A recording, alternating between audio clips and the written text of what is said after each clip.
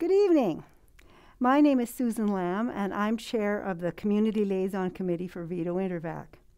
The committee was created by the University of Saskatchewan to serve as an independent organization working to ensure full and open communication on safety issues related to the International Vaccine Centre.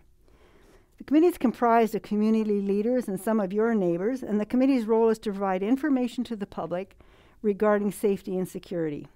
As part of this work, we hold public meetings at least biannually to provide updates on the work of VIDO-Intervac and to answer any questions you might have. Besides myself, the committee has a group of very prominent Saskatoon people.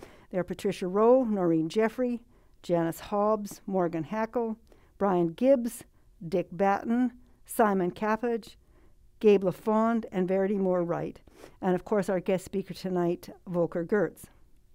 Dr. Volker Gerdts is the director and CEO of the Vaccine and Infectious Disease Organization, International Vaccine Centre. He serves as Associate Director of Research here from 2007 to 2018, and he was also Professor of Veterinary Immunology at the Western College of Veterinary Medicine. He received a DVM in 1994 and a PhD equivalent in 1997 from universities in Germany. He serves on a number of experts committees, too many to list, but one of the most relevant today is he is a member of one of 4 WHO expert groups relating to vaccine development. Dr. Gerdts? Well, good evening, and thank you very much, Susan, for the introduction. So I'm going to take my mask off now, and have to adjust my microphone there quickly. So just checking in, can people hear me okay now? Does this work? Good. So thank you very much for being with us tonight. Unfortunately, this is not quite the format that we had hoped for, but it's the best we can do at the moment. And so what Susan and I wanted to do tonight is tell you about all the exciting stuff that's happening here at VIDO-Intervac. So we'll have a little bit of a slide presentation for you, and hopefully you can enjoy that from home. And then at the end, there's also some time for addressing some of the questions that you have asked, and hopefully we can have an interesting Q&A session afterwards. So VIDO-Intervac is a research center here at the University of Saskatchewan. We just had our 45th birthday just in September of this year. We have about 150 staff members here and an annual budget of more than $20 million. And most importantly, we operate some of the most advanced containment infrastructure in Canada. And this is really where all the COVID work is happening at the moment. And so what you see here on this slide is what we call the Intervac facility. Susan had referred to it. So you can see there's 2 sides of a building, or 2 wings of a building there. So in the glass building is really where all the laboratories are. There are 6 laboratories that allow us to work with these dangerous pathogens, including viruses and bacteria. And then on the left side, you see in gray, that's really the animal wing. That's where most of the animal studies take place. And it makes this facility one of the largest and most advanced facilities in the world. We can house there more than 1,000 pigs under what is called level 3 conditions. And so there is 4 levels to pathogens, with level 4 being the highest, the Ebola virus, for example. And so this facility is designed for work on level 3 pathogens, and COVID-19 is one of those examples. It allows us to work with animals, and that's critical when you develop a vaccine. It's a part that none of us really likes, but it's absolutely critical if you wanted to assess any new vaccines, any new therapeutics, or any new antivirals. And this facility actually allows us to house anything from bats to very large animals, including bison. And so if you fly over, you see it there. It's essentially the size of a football field. It's a very large facility, and it's connected to our VIDO building, which is on the right there, with this overpass connecting the 2. And if you would walk into the building and see what's happening in the lab, you can see how our staff now works with these dangerous pathogens. They're wearing PPE. They're wearing these protective units over their head, which have filtered or a small filter in the back of the individual carrying them around, and it provides filtered air that is blowing away from the face. However, you can see we're using what is called a biosafety hood, So on the left side there, I don't know if you can see my mouse, but on the left side there is where we work with these pathogens. And so in these biosafety cabinets here is really where we work with them, and it provides an extra level of protection. So very, very unique in the way how we can work with these pathogens and the barrier of, or the safety it provides for our staff working with them. This is now a view of some of the inner facility parts, so where we work with the animals, and you can see we call this a clean corridor here. To the right, behind these steel doors, is where the animals are in these rooms there. And to get into one of these animal rooms, you have to essentially shower in and shower out, and then be able to work with them. You have to wear this PPE that you just saw on the slide before. And here is how these rooms then look on the inside. They're designed in a way that we can house anything, as I mentioned, from very small animals, as you can see in this picture here, for example, now, where we're housing cages that have mice or potentially hamsters or ferrets in them, to very large animals like shown here, cattle, for example. And here now we would have a setup as with a gating system that allows our cattle to be in there. And as you can see on the next slide, right now, actually, in the facility, we have bison. We're working on a vaccine for tuberculosis, so not all of our research at the moment is looking at COVID-19. And you can see this facility enables us to even house bison that were just brought in, and they're undergoing now a vaccine study. On the right side there, you can see then there's one of our smallest tenants. So this is a bat here. And you can see we house them in these tents. They're allowing them to fly around and so on, and then during the day sit in these sleeping chambers, if you want, where they can rest.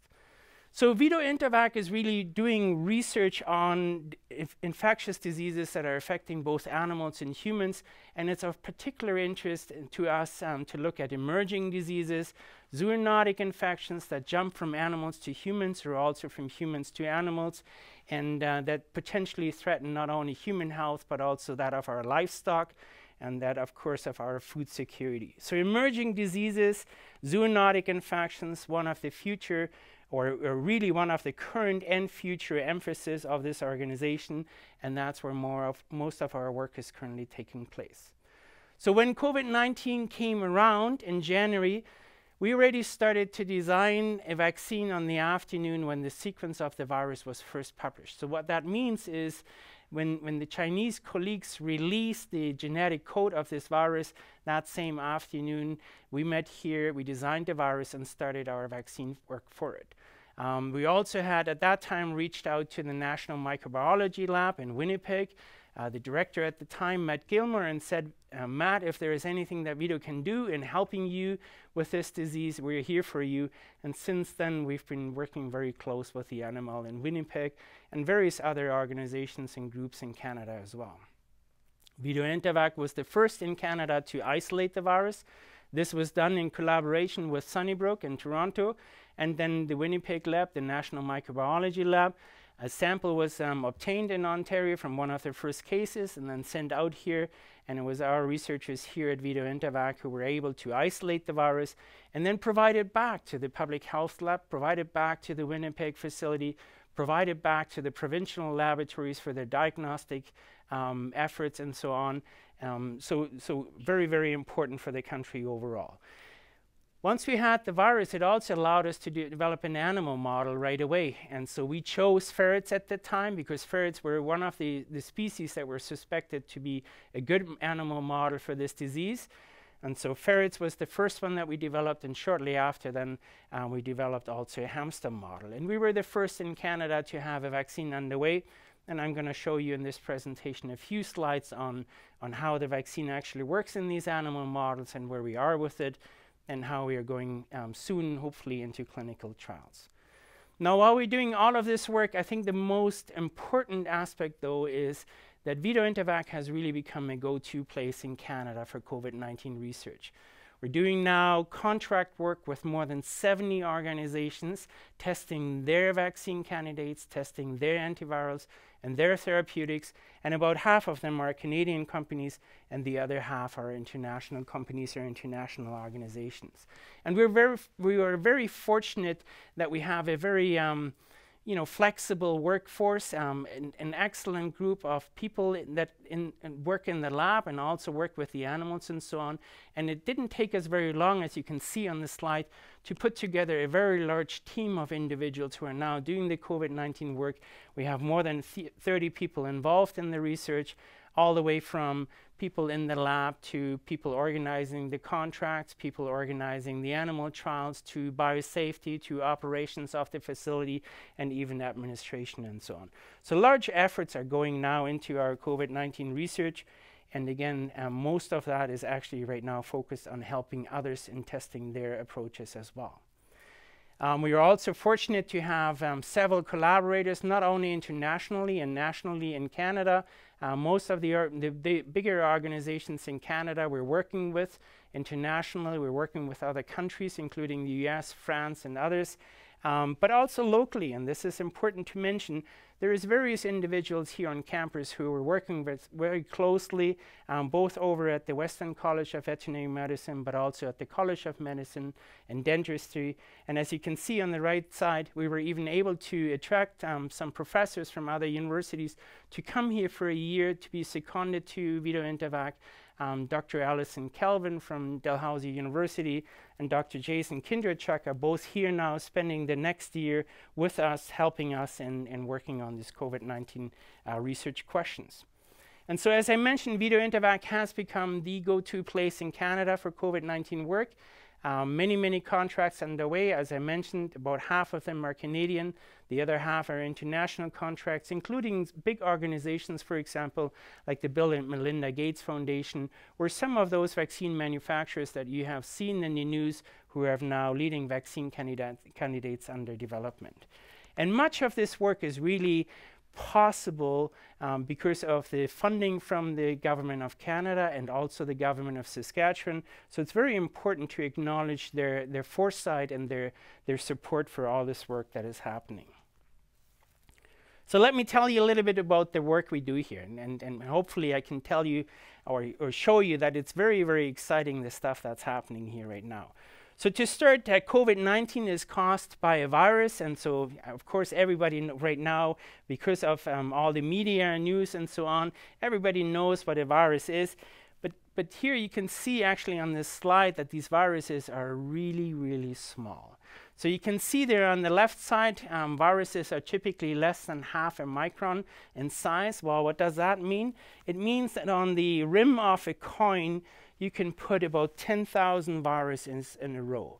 That's how small these things are, and that's why they're so easily transmitted via aerosols. So when we speak, for example, like right now, droplets and so on. So they're very small. They can easily be transmitted, easily be shed. They're being shed with body fluids, and they also can be found on surfaces, which is why we are all taking these precautions of wiping surfaces and so on.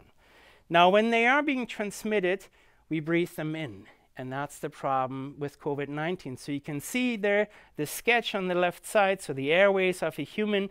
And then what we're seeing on the right side there are these individual cells, we call them epithelial cells, that are lining the mucosal surfaces in the respiratory tract. And there's really one layer of cells between the outside of the body, if you want, the air, the environment, and the inside of the body, the tissue that you can see there on the left side underneath it. And so what these viruses do is they attach to the cell surface, which is shown here on the left side. If you look at this picture, so in yellow and green are all these viruses, and you can see in gray here, these are the individual cells that are found in lining our mucosal surfaces. And so these viruses now are trying to get into the cell because they need to replicate, which means make more of themselves in the cell. And they do it, as you can see in the sketch on the right side, by attaching to the cell surface, attaching to molecules on the cell surfaces, and we call those molecules receptors for the virus. And so what these viruses do then, once they attach to the cell surface, they use the cell machinery, as you can see further down, to make eventually many copies of themselves, which then can be shed into the environment. So while there is a few of them getting in, there's many, many of them coming out, and that's one of these problems why certain diseases, viral diseases, are so easily transmissible, because we're producing so many copies of this virus which then can be shed around. And so the strategies for all of us to prevent this through vaccines or other therapeutics is to try to block the attachment of the virus to the cell surface. And that is shown there. And antibodies, and you all see this in the news all the time, antibodies are the molecules that are trying to or attempting to block the attachment of the virus to the cell surface. And that's what we call neutralizing antibodies, and that is one of the most important readouts for the COVID-19 vaccine. How effectively does the vaccine induce antibodies, and how long does the antibody response last? Now, the other important mechanism that the immune system has is to use T cells to now destroy infected cells.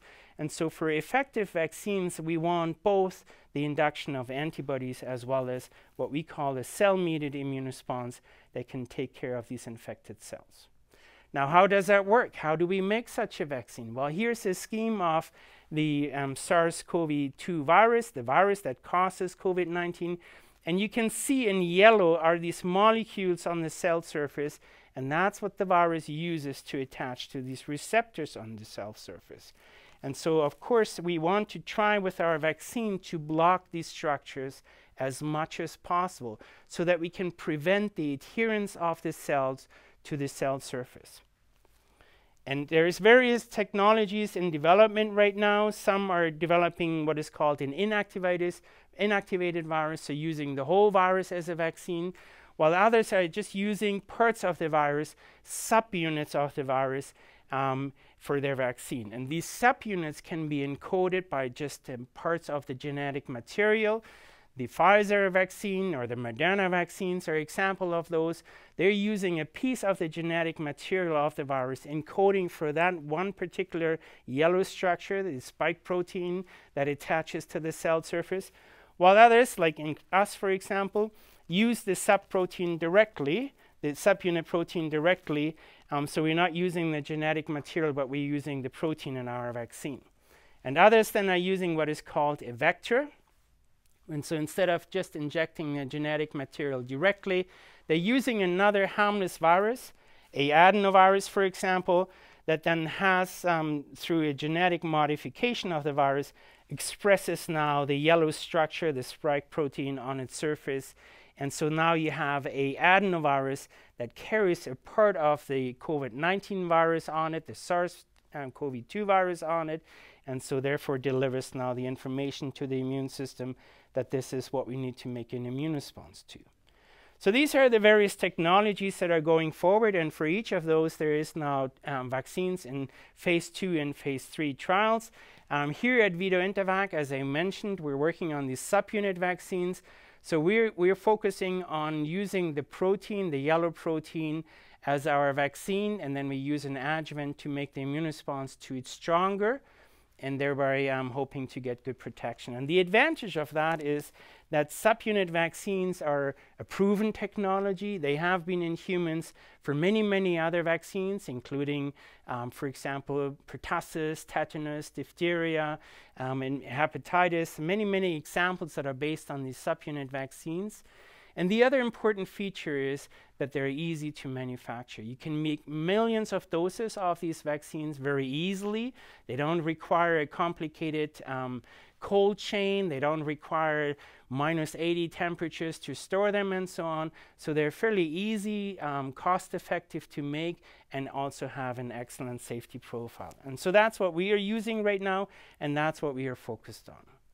Now, in terms of how we're making a vaccine in general, there is here shown the various stages that are involved in vaccine development, and you can see normally this would take 10 to 15 years to make a vaccine. There is the first phase, the research phase, and we call it the preclinical phase here, the discovery side. And this is what VIDO is normally all about. This is where you develop new vaccines, you test them out in animal models, you optimize them, you further develop them, and so on. And then eventually, once you have a candidate that in animal studies has shown that it works, so efficacy is demonstrated, then you have to demonstrate that it's safe in animals first. And once that is done, then it can go into human clinical trials. And so you can see there the arrow here. What you need to have from moving from preclinical studies and human studies is that you have to have what we call GMP material. Material that is clinical grade material that is manufactured in facilities that are very, very sterile, very clean inside, so free of any contamination. And this material then can be used in human clinical trials. And once we enter those human clinical trials, the normal way of doing this is that there is a phase 1 trial, which is just focused on the safety of the vaccine. There is a phase 2 trial, which is then addressing also, in addition of safety, also looking at the immune response. And then in phase 3, we have thousands of volunteers, tens of thousands of volunteers, and now we're asking the question, does the vaccine work or not? Once that is all approved and gone positive, the data is being reviewed, and then you get approval to start manufacturing vaccine. And you can see in Canada, it's Health Canada who does this review. In the US, it's the FDA, and then you're allowed to commercially start manufacturing your vaccine. Now, with this current COVID-19 outbreak, these 10 to 15 years are now shrinking into 1 to 2 years. And so that is possible because now, instead of doing these activities sequentially, we're trying to do as many of these activities in parallel already without compromising the safety of it. And so you can see now down here globally, there's various vaccines that are already in phase 2 and phase 3 trials. In Canada, you have the leading two, which is Medicago and then the VIDO-Intervac vaccine. And we're now about to start our phase 1 trials, and Medicago is currently in phase 1 trials already. So where are we with ours? Let's just show you some of the results here. So we're currently entering, or we're clearing the last hurdle, if you want. We're just finishing our toxicology studies. So this is now demonstrating that in animals the vaccine is completely safe. And then we're meeting with the health regulators actually November 23rd, and hoping to get them permission to start our clinical trials in December, starting with our phase 1 trials then. And so here is just a few data slides to show you how the vaccine works and how it performs. So this is focused on testing the vaccine in ferrets and hamsters. And you can see here ferrets, they're a good model, and they're allowing us to assess how well the vaccine protects from viral replication, so how much of the virus is being controlled in the upper respiratory tract. And then the hamster model is really helping us to assess how well does the vaccine protect from clinical disease. It shows a little bit more clinical disease than the ferret model. And so these are some of the animal models that are being used around the world right now. So ferrets and hamsters are the most common models. People are using also mice, and they call these ACE2 mice that have the human receptor for the virus. And then vaccines also have to be evaluated in non-human primates. And you can see there's rhesus macaques and cynos and African greens that are used for the current COVID-19 research. So here's an example of our vaccine, and without really going in great detail, there's really 3 questions that I wanted to show you based on what I showed in my introduction. So the first question is, does our vaccine induce these neutralizing antibodies that I had shown you before that are critical in blocking the virus from adhering to the receptor? And the answer is yes. You can see there on the left side, we're measuring these neutralizing antibodies in assays in the lab, and you can see here 2 vaccine candidates that we developed here, and the red and the blue, and both are inducing very high levels of these neutralizing antibodies. So yes, our vaccine is very effective in inducing those. Does it protect against clinical disease? So here is a data slide from hamsters. And it shows you that in purple there on the bottom, that's the control group, so non-vaccinated animals. And we're measuring here how much weight these animals are losing after the infection as a readout of how severe the disease is in these animals. And you can see in purple there, some of these animals are losing up to 15% of their weight, which is quite significant, whereas in red, as you can see, the vaccinated animals are not losing any weight at all. So they're protected from the clinical disease, so the vaccine helps them to deal with the disease. And then lastly, how well can we control the virus in the upper respiratory tract, which, as I mentioned, is relevant to how we're shedding, how we're transmitting it to other people. And again, without going in great detail here, you can just see on the left side there, in red are these vaccinated animals, and in black are the control animals. And what we're measuring here is how much virus is actually in the upper respiratory tract, so in the nasal washes of these animals. And you can see in red that most of the animals in this vaccines are in the vaccine group here are below any detectable levels, meaning there is no replication of the virus occurring in the upper respiratory tract. So we're controlling it quite well, which is really, really good for demonstrating how well this vaccine works. Here are the timelines where we are, as I mentioned. So we're currently in our safety and tox studies. We're about to enter, hopefully, our phase 1, phase 2 trials. We're scheduled to start those in December. And in parallel, we will be doing NHP studies, so testing our vaccine in African green monkeys. And these studies will be done in Winnipeg to demonstrate that the vaccine works in non-human primates. Now, COVID-19 is just one example of these emerging diseases, and there's many, many others around. And so one of the things that we're doing here right now at the same time is building a manufacturing facility. And you may have seen in the news, Canada is really lacking in its capacity on developing or manufacturing vaccines. Manufacturing capacity outside of the large companies is very, very sparse in Canada at the moment. And so both VIDO-Intervac as well as the NRC in Ottawa are currently developing vaccine manufacturing facilities. And you can see we'll go into the Intervac facility, we'll go up here into the 3rd level of the facility, and we'll take over part of the 2nd level as well. And so what we will do there is build something that may look like this. So these days, vaccine manufacturing will be, or is all based on what is called single-use equipment. So you essentially produce one vaccine in these plastic reactors, as you can see there. So it's all metal, but inside they're all lined with these large plastic bags that are full with media that the cells need to optimally grow and so on. And then once you're done with that run, you throw it out and you can start a new run, thereby reducing the chance for any contamination or any of that.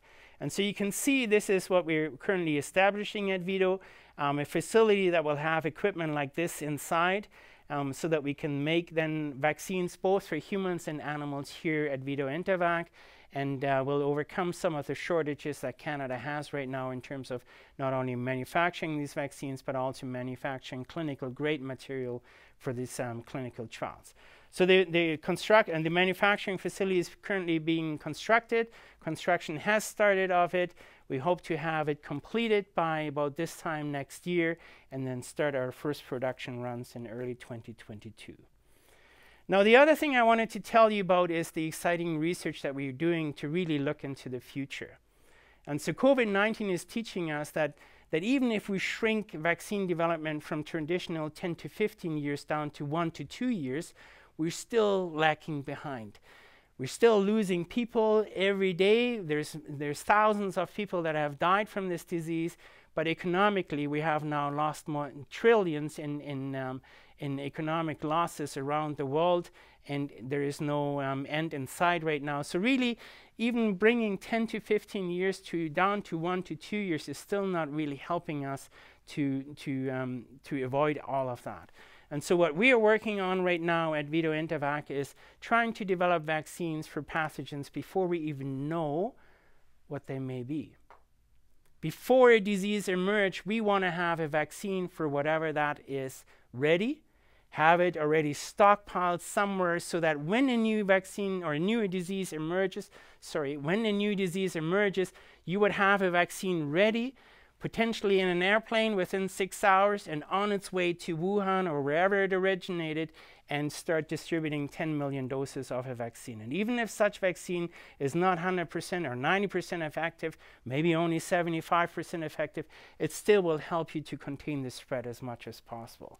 Now, how is that possible? So here you can see, traditionally it takes, as I mentioned, 10 to 15 years to develop such vaccines. Even if you shrink it down into 1 to 2 years, you're still trying to catch up with the disease, you're still facing trillions of dollars in economic losses and thousands of individuals that die from the disease. What we are saying is, as I mentioned, we would be trying to develop vaccines that are available and made and developed before a new disease breaks out. And so this is possible through advancement in now structural virology. We're starting to understand better how these viruses are interacting with the cell system, what receptors they're using, and so on, so how they actually look. And then also with bioinformatics and artificial intelligence, we can now start to predict what the next virus or the next pathogen may look like in the future, where these mutations may occur, and what regions of the virus and how it would affect how the virus then interacts with the cell surface and so on. And so you can see what in order to do this, you have to have facilities like VIDO-Intervac, where you can do this in the lab, where you can essentially simulate in the lab what might happen in nature by itself. And so you have to have the ability to work with these different animal species and then force these viruses to jump these species barriers as they did for COVID-19. And then we can study where these mutations will happen. And then once these new diseases emerge, we can start making vaccines for them so that we're prepared for the next one rather than trying to catch up with it. And so that's really where we are going with our research here right now. That's how our vision is going to be for the future. We're aggressively trying to recruit some of the world's best scientists now to come to VIDO-Intervac and help us make this vision reality. And so in my last slide, I'd just like to thank you for your attention, but also like to thank all the supporters of our organization, so the Government of Canada, the Government of Saskatchewan, but then also some of the funders like CHR and private funders who have now supported much of the exciting work that's happening here at VIDO-Intervac. So thank you very much for that. We're going to move over now to our Q&A session. We have already received some of the questions from you prior to this presentation, and we'll try to go through them and try to address them as much as possible. Thank you very much. Well, thank you, Volker. And while Volker is getting set up back in the easy chair, we've got a lot of really good questions, some of them very highly scientific and some of them from community people. But we were able to put them together.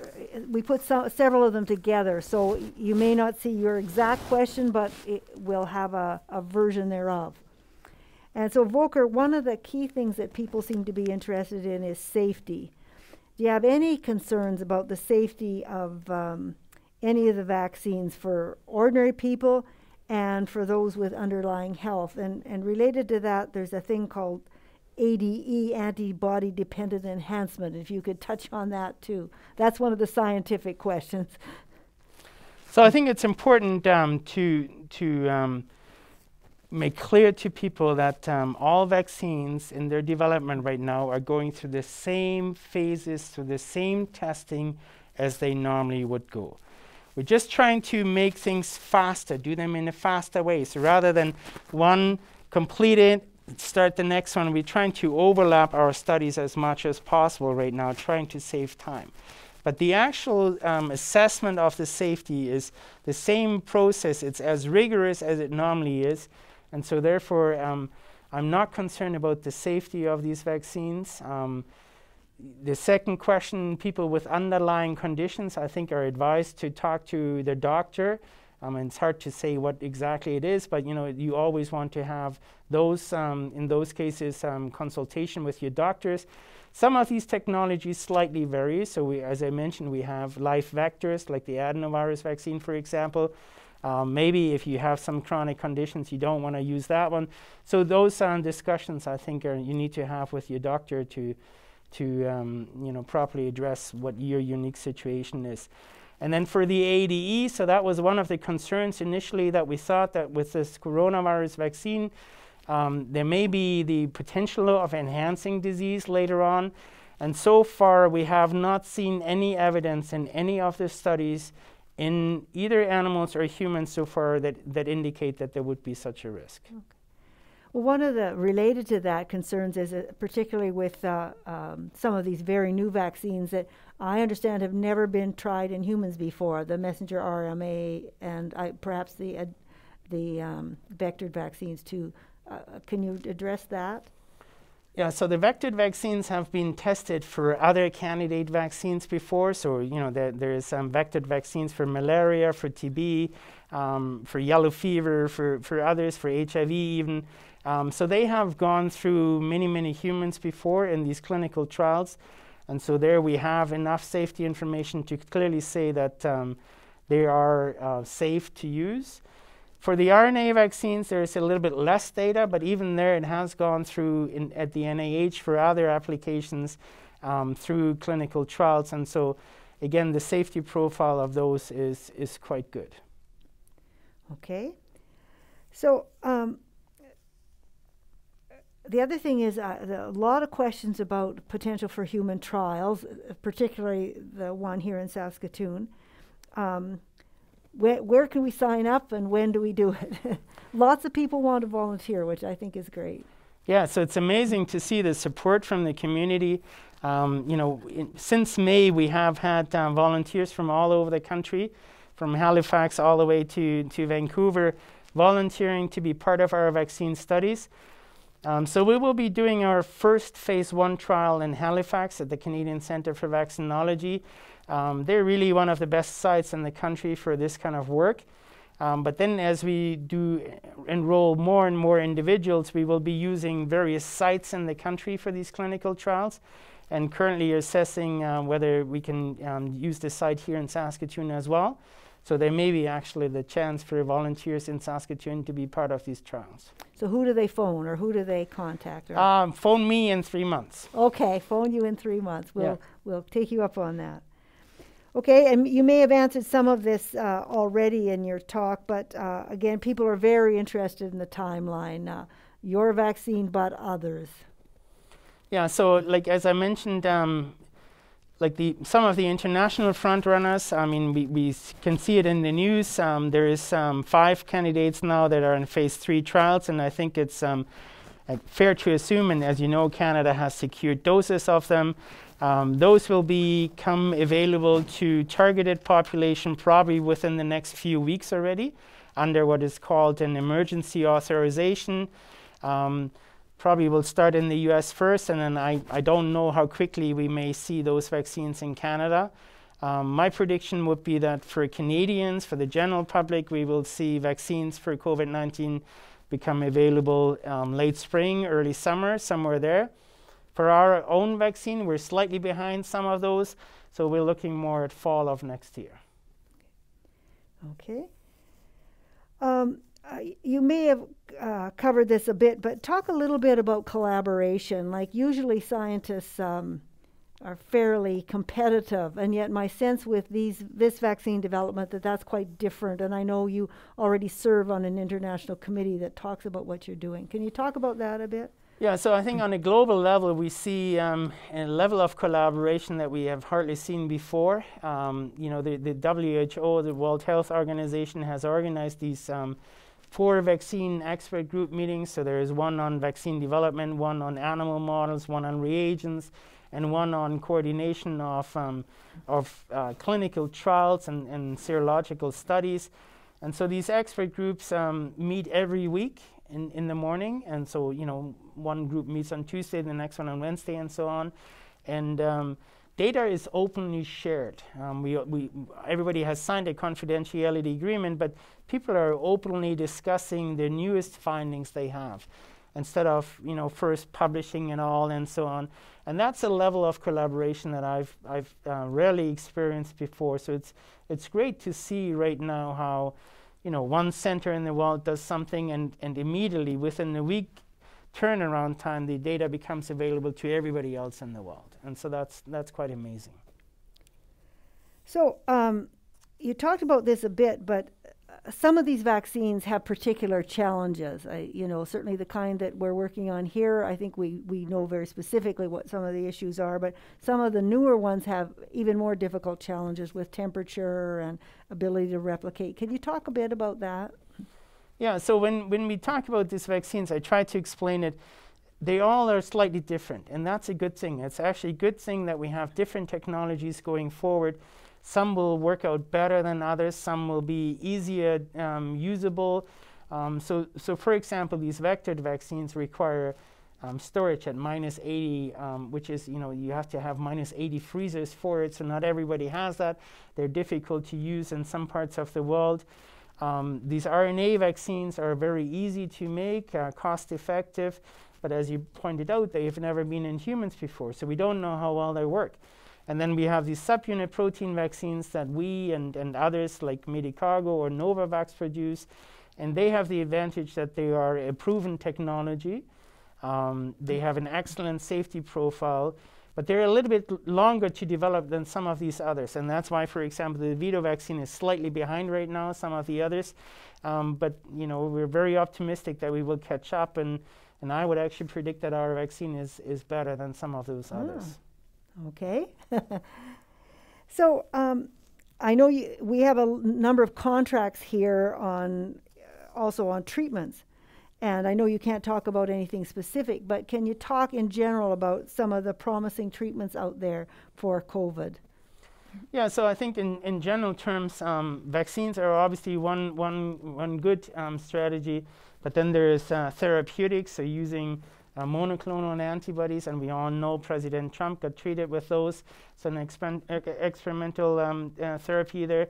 So monoclonal antibodies are one good treatment option right now, and then there's some very interesting drugs, antivirals, that are in development, and they look very promising in animal models too.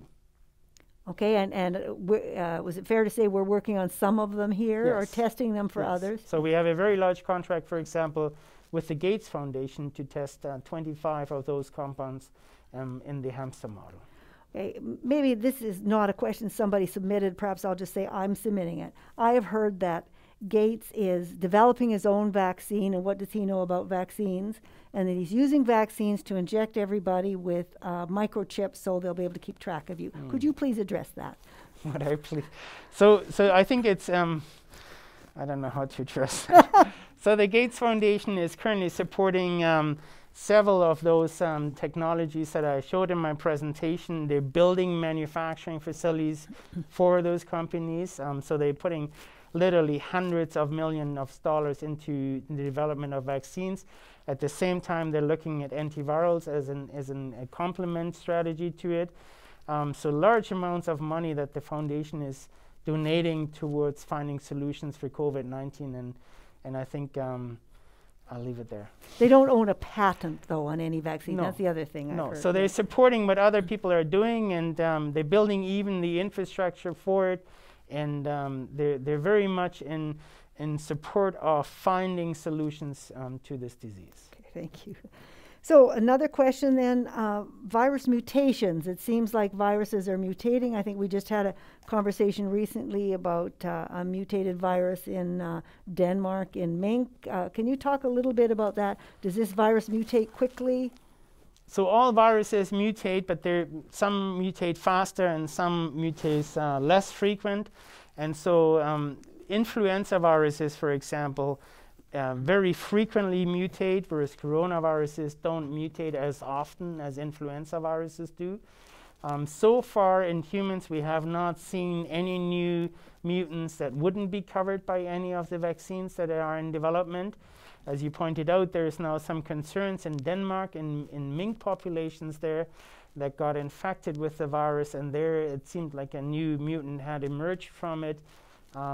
So these events happen, but so far it looks like all vaccines would still cover them. Okay. Somebody had a question about, is there anything you're missing? They specifically asked about key ingredients, but it may be more than that. Is there anything you need to help develop, that you're missing to develop this vaccine quicker?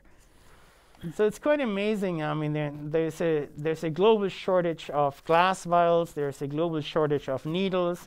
There's a global shortage of some of the material that you need to feed your cells. it's getting better, but you could see that immediately everybody was planning ahead and what do we need for our clinical trials in a year from now, and everybody was just buying stuff up and stockpiling it, and so there is shortages for some of this stuff, but it's getting better now. We've been able so far to do all the things as we wanted in time, so that's good. But initially in May and June we were slightly delayed because some of the raw material was not available, not to us, but to the contractors that we had hired to make the material for us, and they couldn't purchase it themselves. So there was initially some slight delays, but now it's much better. Just as an aside to that, I think VIDO-Intervac did some interesting things when there was a shortage of personal protective equipment, particularly the N95 mask. Can you talk about that a little bit? Sure. So in the beginning, when we didn't know how bad this would be, hospitals were really worried about their capacity and also the PPE equipment that they had available to them. And so we offered to use what we call VHP decontamination. So that's VHP stands for vaporous hydrogen peroxide, and that's a method of how we decontaminate our rooms in this facility that I showed you, the Intervac facility, and equipment in it. And so it's essentially a gas that works on this material, and you let it work on it for a few hours, and then it effectively kills everything. And so we worked with the SHA, with the health authority, on finding a way of decontaminating masks, PPE masks, and so these masks are now being collected in the ORs in the hospitals. They're being shipped over here, and then actually some of our students have volunteered to hang these masks up in these rooms, and then they're being decontaminated with the VHP, and they're then being packed up again and shipped back to the hospitals. And we know they're safe, you've tested them? Yeah, so this is a process that was followed then by many other places in Canada. So VIDO-Intervac was one of the first in the country to establish the process. It got approved by Health Canada, and now there's various other places in Canada that are using a similar process. Okay, then somebody else had a question about the long-term effectiveness of the vaccine. Is there any sense of how long these things are going to last? You're going to need one like a flu shot every year? I don't know if it's going to be every year, but probably every few years. We're doing currently studies, so we have a long-term study going on. We're looking at 1 year right now. So this is being done in animals, and we vaccinate them, and then 3 months, 6 months, 9 months, and 12 months after the first immunization, we expose these animals to the virus to see if they're protected or not, and these studies are underway. So far, we're out, I think, into 4 months now, and it's looking very good. But we don't know how long it actually lasts. Okay. And what does this work mean for the university and the community? How does that fit in? Well, I think it really shows the impact, both the university as well as VIDO-Intervac, that we can have for the country. As I mentioned, we really have become one of the go-to places in Canada now for COVID-19 research, and you know, it's hugely important, I think, for the university to be part of the effort finding a solution for Canadians. Okay.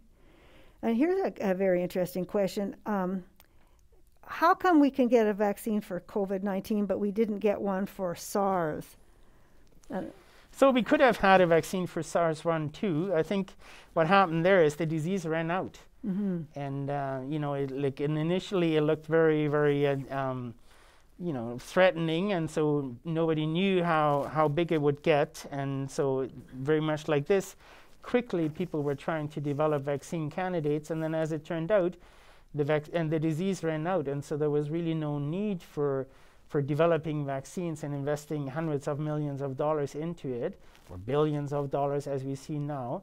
And so it was an economic decision not to pursue it. You couldn't have tested it anyway because there'd be nobody to catch it. That's right. Yeah, yeah. So a physician sent in a question. Why did you decide to take the protein subunit route in developing the vaccine? You talked about that briefly, but maybe just if you could elaborate on that. So subunit technologies are really one of those technologies that here at VIDO-Intervac we do a lot of research on. Subunits and then also adjuvants. So that's one of our areas of strength, if you want, co-formulating and finding very effective vaccines. Subunits in general, as I mentioned, have the advantage of that they can be manufactured very easily. They're easy to store. They're usually very cost effective, which is very important for animals. Like for all of our animal vaccines, I mean, for chicken, a vaccine has to be cents per dose, otherwise nobody's going to use it. So you have to use technologies that are cost effective. And so the same goes for humans. So that's really why we, over the years, have focused on our subunit vaccine technologies. Okay. Another question then about the possible side effects of the vaccine. So from what we've seen so far with our vaccine, in animals at least, we have not noticed any unwanted reaction, any adverse events to it. As I mentioned, we're currently in these tox studies right now. So what we do there is we, and it's not us, it's certified organizations who are doing this kind of work, but the vaccine is being used in animals, and they get more immunizations even than humans would get with our vaccine. And then experts are looking at any adverse reactions in any of these tissues of these animals, whether there's anything that would indicate that there is any adverse reactions to the vaccine. And so far we haven't seen any. Okay. So there was a good question here, and I'm just missing it now. If like someone wondered if they got the vaccine, then would they have to isolate afterwards? Was that something, if you got the shot, if you'd have to go home and sit for 2 weeks? Yeah, not with our subunit vaccine. So again, we're using just a part of the vaccine, of the virus, so the actual protein, and that itself is not infectious, so you cannot transmit this to anybody else. Okay. So you don't have to self-isolate, in fact, with any of these vaccines that are currently under development. Okay. Then another one, who will scale up and produce your anticipated vaccine in commercial quantities? Will you do that in our own manufacturing facility here, or do you anticipate? In the long term, not right away. Unfortunately, as I mentioned, it's still going to take a year before the manufacturing facility is up and running. So until then, we're partnering with other organizations in Canada who can manufacture the vaccine for us for our phase 3 trials, and then also for commercial manufacturing. So if you had the manufacturing facility up and running, how would that have affected the development of this vaccine? So we would have been already in clinical trials long time ago, and we would have probably been in clinical trials in June rather than now, because we could have started making the vaccine in our, manufacturing it in our own facility as early as February rather than starting the work in July. So I understand that we lost the ability to do that in Canada sometime in the late 2007, 2008, that we used to be able to do that, and then we lost that ability, and we've been without it ever since. Is that correct? They're small facilities, but right now everybody wants to use them, and they are, they're also working on therapeutics and antivirals and so on. So we don't have enough of them in Canada. That's really how it looks right now. So this manufacturing facility could be a big boost to Canada. Like, could you say there's another outbreak? Could you make enough to treat most Canadians or many Canadians? Yeah, so of our own vaccine, our facility could probably make in the range of 20 million doses a year, maybe even more than that. And for some, it was really conceptualized as a facility to produce clinical grade material so that you can quickly get into these clinical trials. So that was the biggest holdup for us, that we had to get people to manufacture this clinical grade material. Part of it was done in Canada, part of it was done in France, and so it takes time. If we had it all in-house, we could have been much faster. Like I said, we could have been in clinical trials in June. So that's really the niche for this facility, to be a pilot scale that can produce this clinical grade material for clinical trials. Now, in cases of emergencies and pandemics, it can also help make vaccines for the future. And so our facility for our own vaccine, like I said, could make between 20 to maybe even 40 million doses a year. Okay. No, Dr. Gerdts, is there anything that you want to say that I haven't asked you? I've asked you No. a lot of questions, but have you got everything out that needs to come out? No. So I think this was a great. I'd like to thank you and the committee for all the work you're doing for the organization and for the university. It's very, very important to have a committee like yours in existence and be there for the community. And I think it's important to thank everybody who is interested in this and thank them for their attention. Okay. Well, I know tonight in particular, I mean, there's many different groups, scientists, individuals, but also a group from the hospitality watching the hospitality industry watching this very closely, because I have chatted with some of them, and you can tell this has very real implications for people, for jobs, for careers, for livelihoods. You know, we need a solution for it, and everybody's tired. We need to get back to our normal lives. Right? Yeah. Well, I think we're all very grateful that it's here in Saskatoon, that we're doing world-class science right here, and that we're developing a world-class solution to a world problem. So thank you so much, and thank you for your to your team. And I would say to if people are interested more in VIDO-Intervac, we do have our own web page, and you can email us. And it is at our webpage is intervacclc.ca, and you can contact us at intervacclc@usas.ca if there are further questions. Well, we tried to put together a number of your questions today to answer them, but I think we got most of them.